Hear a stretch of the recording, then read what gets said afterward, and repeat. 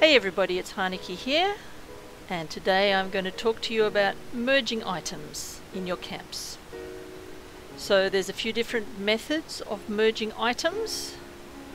Today I'm going to talk about drop merging and float merging and the now defunct slide merging. Unfortunately that one's been patched, so we can't use it anymore. So let's get started. So for drop merging, there's two ways you can do it. One way is to use the pressure plate, which is found under power connectors. So here I have placed together two items. I put the group of items on the pressure plate machine, and to make it work you have to stand on the pressure plate machine till it makes a sort of a click noise. And once it makes a click noise, you click on and off the bottom item and the top item will sink into it. So let's try it again on this other group.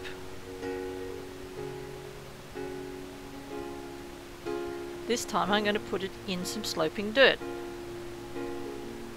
It's basically the same. You put it in the dirt, you click on and off it, and the top item will sink into it. The difference between the dirt and the pressure plate is the dirt, it's harder to control how far in the thing is going to sink. It depends on how slopey the dirt is. So for deep mergers I like to drop it in the dirt to start with, but then for fine mergers I like to put it on the pressure plate.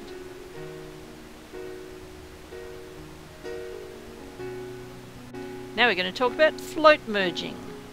Float merging is basically the opposite of drop merging in that the item will go up instead of down.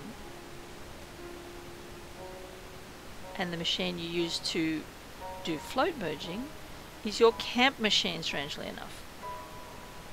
So first I'm going to line these up nicely. I'm going to go get my camp machine. And it's the same sort of thing. You just put it on the machine and click it. Click, click, click. A few times, and look, it goes up in the air.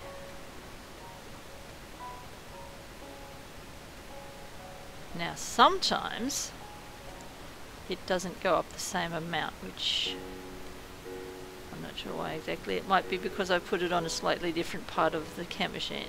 See, there's one that's not quite lined up. But it's easy enough to fix.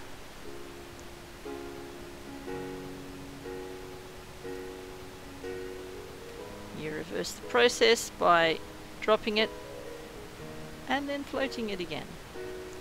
It does take a little bit of fiddling around, but we'll get there eventually.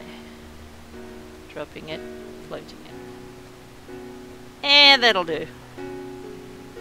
We could be here all day otherwise. So now let's set it up over here. And they all click together. Look at that, it looks like a kitchen. Going to put some plants on it to make it pretty.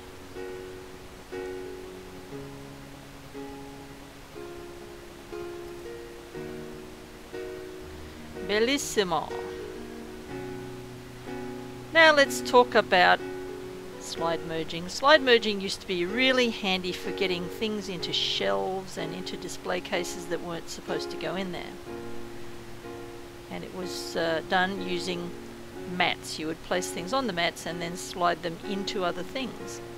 Now I've been trying to do that today and it's just not happening, so I'm pretty convinced that it was patched and it's gone, and that's it for slide merging.